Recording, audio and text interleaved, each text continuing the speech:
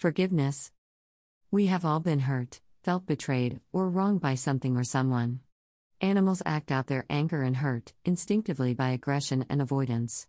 Humans, on the other hand, have more complex responses to emotional injuries. Interpersonal relationships, social constraints, and societal rules prevent us from acting out our raw emotions. These external influences keep our behaviors in check. People react to transgression differently. Some accept it and move on, some carry resentment with them, and some seek revenge. In contrast to animals, the human mind has the unique ability to forgive. Forgiveness is not always easy. How does the brain react to offense, and how does it reach forgiveness? When we are offended, the automatic reactions are often resentment, anger, hurt, or combination of these emotions. These negative emotions do not only erode our mind, but also our body. Negative emotions increase cardiovascular risks, decrease sleep quality, and increase cortisol levels, which can lead to early dementia. Anger and resentment are associated with structures deep within the brain, the amygdala, the insula, and the hippocampus. Some believe these are the remnants of the more primitive mammal brain as creatures evolved. The dorsolateral prefrontal cortex has cognitive circuits that reappraise negative events in positive terms, and in a benevolent manner. The result of this process is generally called relief. In the case of anger and hurt, the relief is forgiveness.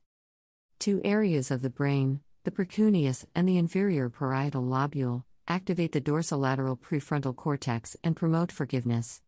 The precuneus is responsible for perspective. It helps us review the events and emotions from a third person's point of view.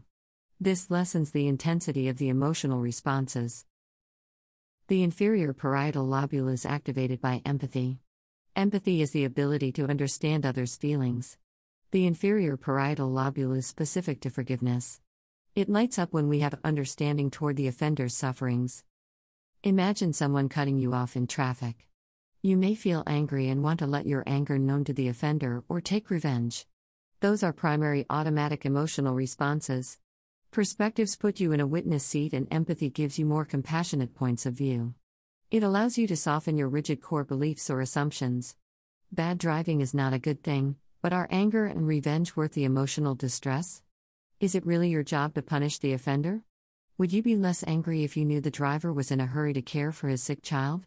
Maybe the driver did not really see you and they felt horrible, but did not have a chance to apologize? These are not wishful thinking or denial. We acknowledge that an offense has occurred. But instead of letting our first emotional responses run with it, we choose to ground our mind with mindfulness and insight. Practicing mindfulness meditation can enhance perspective and empathy. The introspective nature of meditation allows us to step out of the emotional confine of painful experiences and gives us perspective. We all have an unimaginable amount of empathy and compassion within us. Mindfulness meditation peels away the layers of negativity to reveal the magnificent beings that we are. So there you have it. Perspective and empathy are two of the simplest tools to build forgiveness. Your brain has all the necessary parts and your mind is ready for instructions. Practice it. Live it. A peaceful place called forgiveness awaits.